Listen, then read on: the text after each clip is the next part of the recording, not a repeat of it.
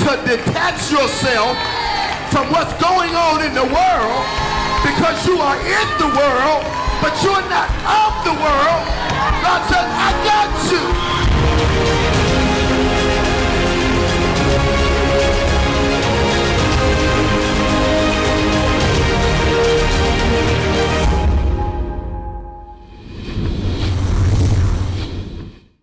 Good morning, children of God. Good morning. I greet you in the name of our risen Lord and Savior, Jesus Christ. This is the day that the Lord has made. We shall rejoice and be glad in it. How many are glad to see another month? Can we give God a hand clap of praise? Hallelujah. I don't want us to forget just how blessed we are. And I don't want us to forget how much favor God has shown us. And since January of this year, God proclaimed over us that this was our year of favor. And it seems like by March, the bottom fell out. and I know that we had a lot of people asking questions. Now, wait a minute, because the word over our life for this year was, this was the year of favor. And then everything that could have happened seems like happened. But I want to remind you this morning that you are still favored by God. I wish I had about 23 folk that believe me today. Let me prove it to you. Let me prove it to you. There are things that could have happened that should have happened. And if you are honest with yourself, things that you deserve to have happened, but God. Some things that you heard about happening to other people, it didn't happen to you because God's favor was still over your life. And I don't want you to limit God's favor to a check, to a car, to a house, or to clothes. No, God's favor over your life is bigger than that. So let's take about 5 seconds and give God a real worship on today. Hallelujah. Amen. Amen. While you're standing, I ask that you would grab your Bibles. You that are at home, if you would grab your Bibles, your iPhones, your iPads, and let's go to the Word of God, to the book of Exodus chapter 19. Exodus 19, beginning at verse 1. Hallelujah. Don't you let anything cause you to forget how good God has been. Every day you wake up, I'm going to get to the word in a minute, but I got to talk to you for a moment. Every day that you wake up, you ought to be thankful. I was listening on a podcast the other day, and this brother was speaking. I'm going to get to the word in a moment, but this is important. He worked for a local police department, and he was speaking because he'd always go, and he worked on the paddy wagon that would go to pick up bodies when he's called. And when he would go to pick up some of the bodies, he noticed something. He noticed that a lot of the people that he would go to pick up, this one particular lady, they went to pick her body up, and she was getting ready to drink a cup of coffee and eat popcorn and watch a movie. Another gentleman that they went to pick up, they searched his pockets. He had just gotten his paycheck. Another young man that they picked up, he had just gotten a haircut. They had no idea that that was their last day. And so every day that you allowed an opportunity to give God praise, every day that you allowed an opportunity to open your eyes, it could be my last time, I don't know, but you shouldn't let a day go by without saying, Father, thank you that you've given me another day. So we ought to be thankful every day, because tomorrow is not promised. And so today, while the blood is running warm in your veins, you ought to tell the Lord, thank you. Exodus 19, beginning at verse 1. Exodus 19, beginning at verse 1, it says, in the 3rd month after the children of Israel had gone out of the land of Egypt, on the same day, they came to the wilderness of Sinai. For they had departed from Rephidim, had come to the wilderness of Sinai, and camped in the wilderness. So Israel camped there before the mountain. And Moses went up to God. And the Lord called to him from the mountain, saying, Thus you shall say to the house of Jacob, and tell the children of Israel, You have seen what I did to the Egyptians, and how I bore you on eagle's wings, and brought you to myself. Now, therefore, if you will indeed obey my voice and keep my covenant, then you shall be a special treasure to me above all people. For all the earth is mine, and you shall be to me a kingdom of priests and a holy nation. These are the words which you shall speak to the children of Israel. Can somebody say amen? This morning I want to talk to you from the subject, a meeting in the mountains. A meeting in the mountains. Hear me. Whenever God wants you to go deeper, he will call you higher. Whenever God wants to take you to another level, he will speak to you on another level. Sometimes, whenever God is about to make a major transition in your life, hear me, he will demand a meeting in the mountain. Let us pray. Father God, we come before you today and we thank you for grace and mercy. We thank you for keeping us and protecting us. We thank you for reminding us just how good you've been. We thank you for reminding us of your constant favor over our lives. Bless us today. Let this word that we hear be a word, Lord God, that settles in our spirit, transforms us, changes us from the inside out. We'll give you the praise, the glory, and the honor. In Jesus' name, amen. Somebody shout, a meeting in the mountains. Hallelujah. A meeting in the mountains. Let me remind you, children of God, that first of all, God loves his creation. He loves everything that he created with his hand, with his spoken word. He especially loves his greatest creation, which is mankind. And the reason I know that to be true is because the first thing God gave man was his image and likeness. His image and likeness. His imago Dei. Imago Dei, the image of God. Because he gave that to man because that's what he wanted man to have. He gave no other created thing his image but man. Are you hearing me? And the second thing that God did was he placed man, hear me, in his presence, which is the meaning of the word in the Hebrew language, Eden.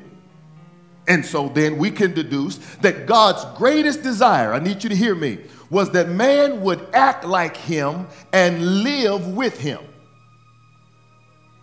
Are you hearing what I'm saying? And so when God calls a meeting, he's not calling a meeting just to hear himself talk. When God calls a meeting with his creation, watch this, saints of God, he's calling it, hear me, for the purpose of relationship and fellowship. I want you to say that with me. Relationship and fellowship. Whenever you've been summoned to a meeting with God, bring your pen and your pad. I tell you oftentimes that whenever you go to bed at night, always go to bed, always go to sleep with a pen and pad beside your bed. If you're not expecting to hear anything from God, you don't have to do this. But those of us that are expecting to hear God give us direction, purpose, and goal, always be prepared. Always have an ear to hear what the Spirit of the Lord is saying in this hour. And so watch this. When we read the Bible, we will see that God, he uses mountains. He used, Elder Mark, he used mountains a lot in antiquity. And mountains served a great purpose because it is there in the mountains that God made covenants. He made covenants in the mountains. The Bible is replete with examples of God using mountain experiences to give his people promises for the future. It was there in a mountain experience after building an ark with no blueprint. It was there in a mountain experience after Noah prepared for rain that he'd never seen before. It was there in a mountain experience that after 40 days and 40 nights of rain, that now the ark that Noah created landed there on the mountain. And it was there on the mountain that God made a covenant with Noah and with mankind. The covenant was that I will never destroy mankind in this manner again. Sealed it with a rainbow. Made this covenant on the mountain. It was there on the mountain that Abraham found himself with his only son Isaac, prepared now on Mount Moriah to sacrifice his only son. It was there that the angel of the Lord appeared to him, called out to him, Abraham, Abraham, lay not your hand on the lad or do him any harm, for now I know that you fear God. And it was there on that same mountain that God now makes a covenant with Abraham. Blessings I will bless thee. Multiplying I will multiply thy descendants as the stars in heaven and the sand on the seashore. On the mountain. And it was there on the mountain that Moses saw a burning bush. God help me to preach it right. He saw a burning bush there on the mountain. Let me pause for a moment, because sometimes God will set stuff on fire to get your attention. He saw the burning bush, and it was there on the mountain that Moses goes to the burning bush. It is there that God speaks to Moses on the mountain and says, Moses, I've heard the cries of my people because of the whips of the taskmaster. Go and tell Pharaoh to let my people go. It was right there on the mountain that God now makes a covenant with Moses, because he says to Moses there in Exodus 3:12, he says, a sign to you that I have sent you, watch the text, is when you have brought the people out of Egypt, you shall serve God on this mountain. Are you hearing what I'm saying? When God makes a covenant, it's deeper than a promise and stronger than a contract. Well, Pastor Luke, if that's true, because God spoke some things to me in January and I still haven't received it yet. Why is it that I haven't? Here it is. We're in the fourth quarter. We're in the last few weeks of the fourth quarter. Why is it I have not received it yet? Because sometimes, hear me, closings get pushed back. Let me talk to this side. Let me talk. So sometimes, out of no fault of your own, closings get pushed back. I don't know why God hadn't given it to you yet, but what I do know is that when God makes a contract with his people, that God is God enough to bring it to pass. Somebody shout, just wait on him, just wait on him. Here it is. So when God calls you to a mountain and he gives you a mountain experience, it's because he wants to make a covenant.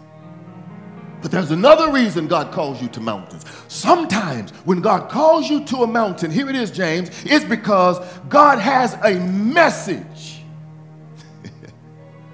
He calls you to the mountain to speak to you because God has a message. In the Bible, mountains are often places where God encounters his people. Watch this. He changes his people. Then he sends them back down with a prophetic word for people. See, sometimes when God gives you a message, I need you to catch this. He will give you a message twofold. He will give you a message sometimes for you to give to somebody else. He will give you a message. He will call you to the mountain, give you a message so that you can take that message to somewhere. That's what God told Moses here in the text. He told Moses, go and tell the children of Israel this message. Tell them to remember the Egyptians.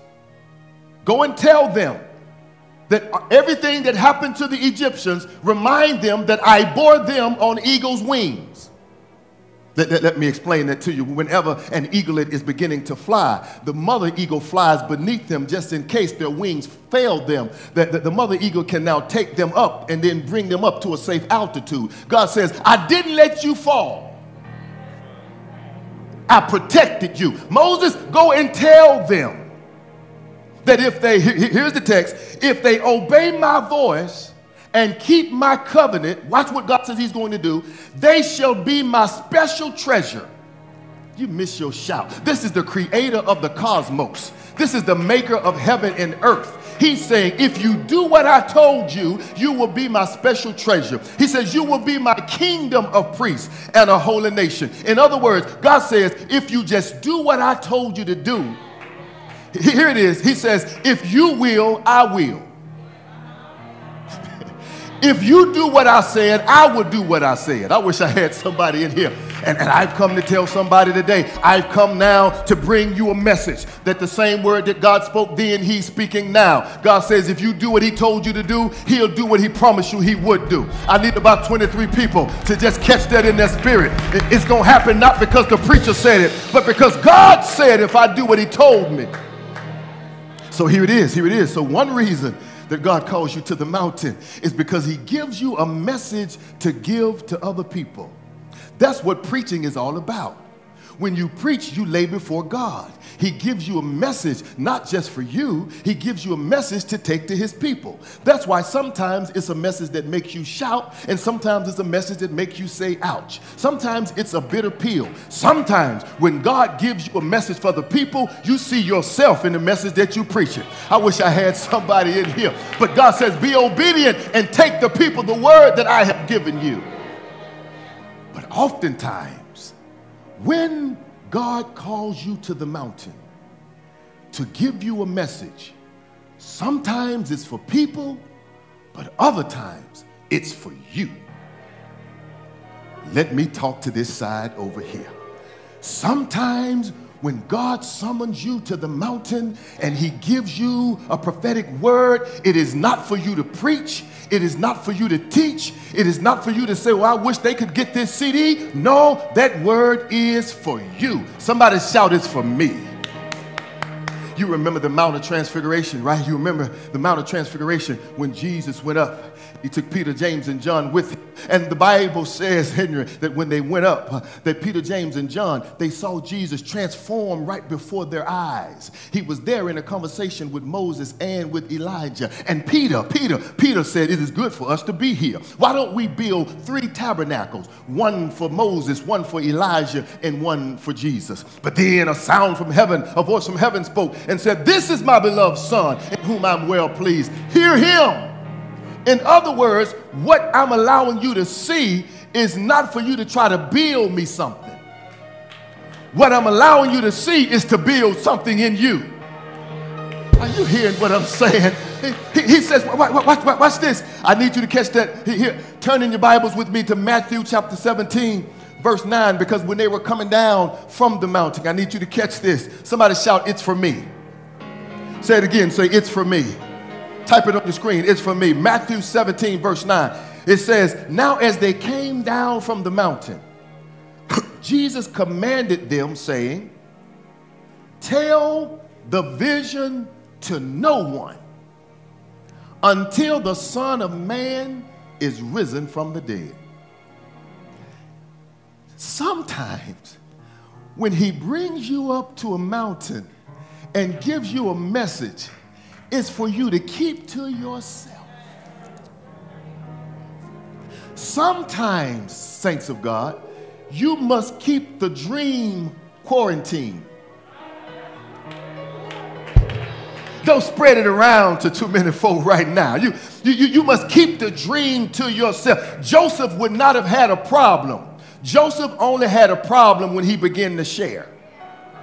Come here, let me talk to you. God never told him to tell his father and sister, his father and brothers and mother the dream or the vision that he had. It was only when he began to share. God gave him that vision for him because he was trying to equip him to prepare him. And sometimes when God speaks to you, that word is for you. Somebody shout, it's for me. Why is it for me? Because if you keep living, you will discover that oftentimes people will pray on you before they pray for you. So you can't tell everybody everything. Somebody shout, keep it to yourself. Just keep it, just keep it. Here it is, here it is. So watch this. God will bring you to a mountain and give you a word to prepare you so that when troubles come in the days ahead, you can hold on to the word that he gave you. Let me give you an example. God told us in January, this was the year of favor. The pandemic hit. But you got to hold on to what God said in January. He said to you, this is my year of favor. Now you can go the way of the world, or you can stand on the word of God. When he calls you to the mountain and gives you a word, don't question the word that God has given you. And I need about 23 people to just shout, stand on God's word. Here it is. Here it is. Here it is. I'm almost done. This mountain experience is critical because the mountain experience, Deacon Wayne, it will teach you how to serve. When you've had a mountain experience with God, it will teach you how to show enough serve. Let me give you some text right here. I want you to turn with me to Matthew 28. Turn with me to Matthew 28, verse 16. From verse 16 through verse 20. I want you to read that with me. Matthew 28, verse 16. It says, then the 11 disciples went away into Galilee to the mountain. Somebody say the mountain.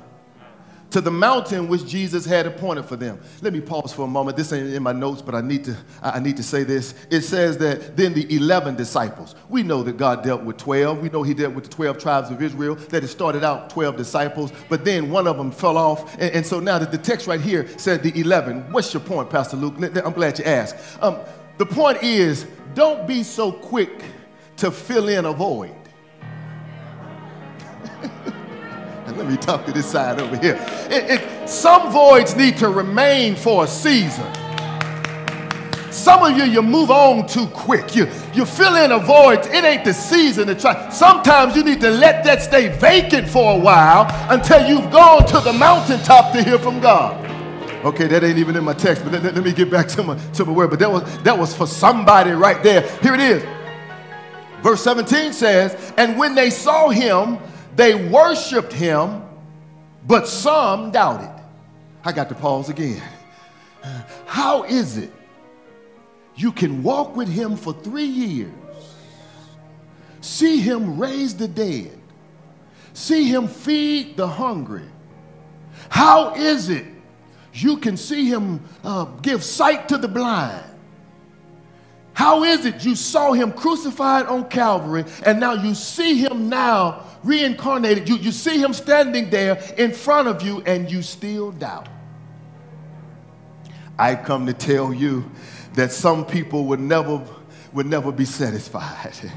There are some people you would never be able to please. Come here, let me talk to you. I think this is a good time, even in this Christmas season. I'm talking to somebody right now. You're trying to decide, what can I do to make them happy? Let me help you. Nothing. I can't get no help in here. Because there's some folk that they refuse to believe. After you've done all, you could give them your lifeblood, but still some folk won't believe. Here it is. Verse 18 says, and Jesus came to them. Here's my point. And Jesus came and he spoke to them, saying, all authority has been given to me in heaven and on earth. Go therefore and make disciples of all the nations, baptizing them in the name of the Father, of the Son, and of the Holy Spirit, teaching them, hear the text, to observe all things that I've commanded you. And lo, I'm with you always, even to the end of the age. Here it is. Here it is. He calls them up on the mountain. Watch this. He gives them instructions of what it is they are to do. He moves them from saving faith to serving faith. He moves them from saying, I'm saved and I'm secure, to now it's time for you to serve somebody else. And I believe that the reason most people, hear me, most people never see their dreams come to pass is because they refuse to serve.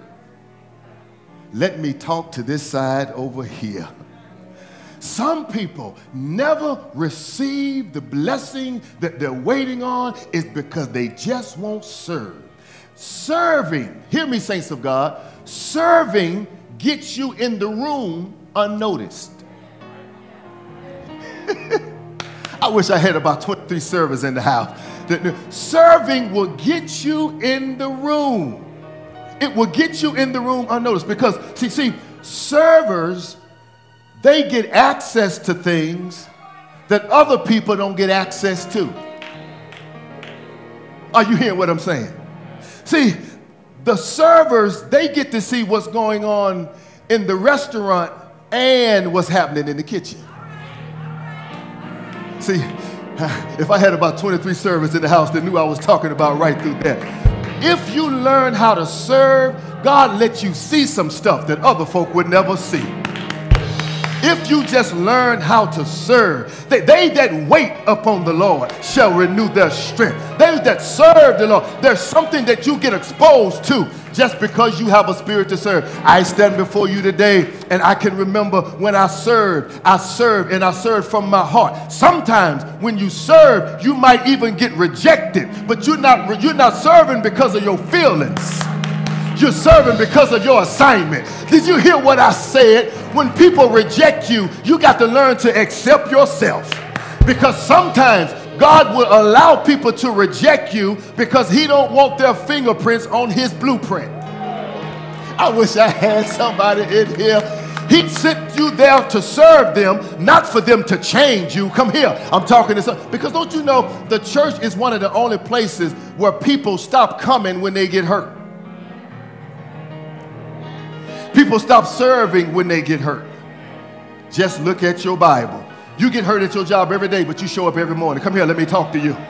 Your feelings don't have to be intact in order for you to serve. You're serving because that's what God sent you there to do. I need about 23 folks to understand where I'm talking about right here. Because when he calls you to the mountain, he calls you there to serve. And what I have discovered is that, watch this, saints of God, you don't have to agree to serve.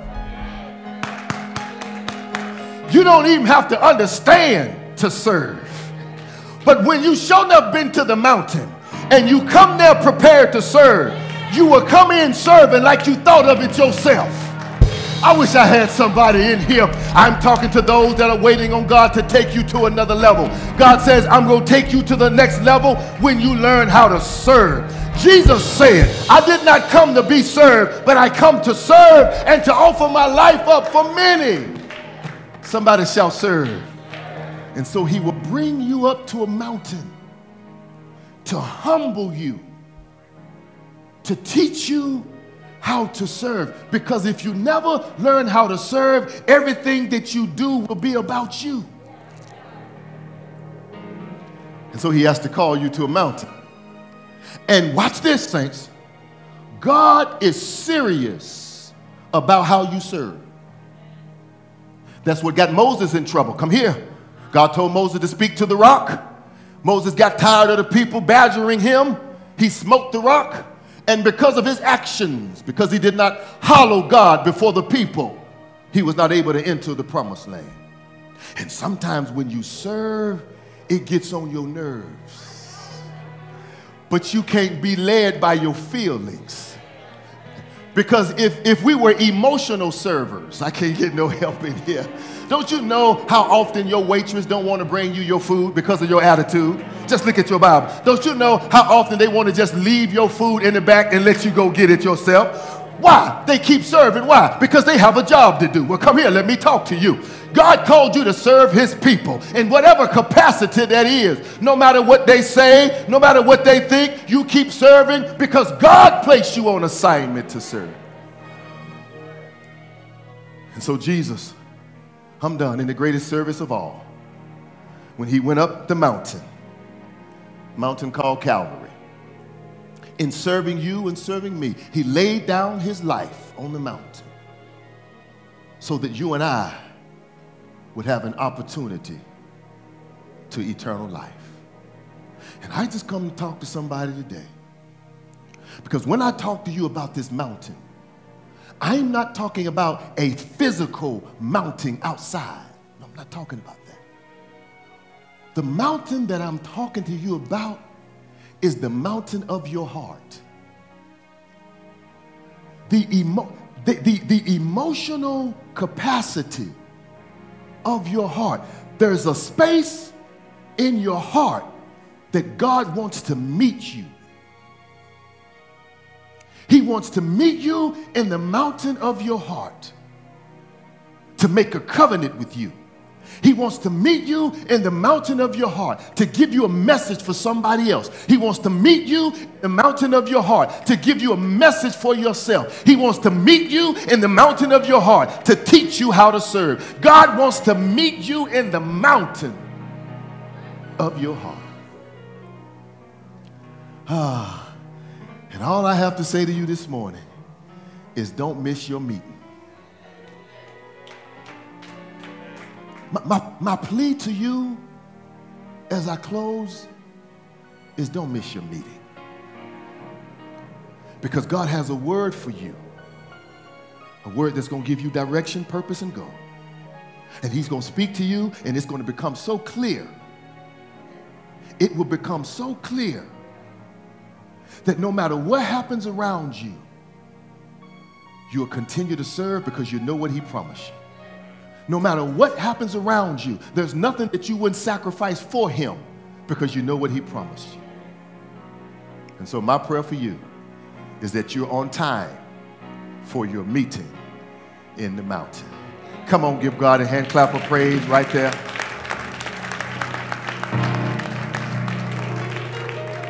For those of you that are watching online, those of you that are listening to me, I want you to hear my heart right here. There's a lot of things that I was confused about, even in ministry, because the weight of ministry can get so heavy. And sometimes God will ask you to do some things that don't line up with the way you think it should be done. Sometimes God will ask you to do things in a way that in your mind you could say, well, God, couldn't the same thing be accomplished if we just did it this way? And that's why the Bible says, lean not to thine own understanding, but in all thy ways acknowledge him and he will direct your path. Because when you have a meeting with him on the mountain, you have to be humble and submitted enough to do things his way. When he says fast and pray, you fast and pray. When he says forgive, then you forgive.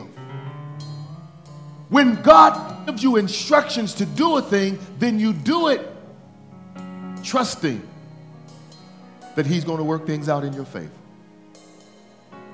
And I testify to you that when I stop doing things my way, I would like to stand here before you as a man of God on the day and tell you that I've only had to have one meeting in the mountain with God, but I've had several. Because when my mother died, I couldn't understand. I had to go to the mountain. When I was rejected by those that said that they loved me, I didn't understand. I had to go to the mountain. When I was constantly giving but never receiving, I couldn't understand it, so I had to go to the mountain. When my children weren't doing the things that I wanted them to do and that I raised them to do, I couldn't understand it, and I had to go to the mountain. And every time I went, God says, my grace is sufficient. My grace is sufficient for you. And there's certain things about this journey that you will never understand until you accept your meeting in the mountain. I want to pray with you this morning. I want every head bowed, every eye closed. Father God, we come before you today, and we come before you in the mountain of our heart, just you and us. And Father, we first of all repent for anything that we've said, anything that we've done, any rebellious acts, anything that we neglected to do when we heard clearly from you to do it. Father, we ask that you would wash us from the crown of our head to the soles of our feet. We know that you left us here for a purpose. And we repent, Father God, that we have neglected that purpose. But thank you for giving us another chance. So, Father, we stand before you now on time for our meeting in our heart because we want you to change us from the inside out.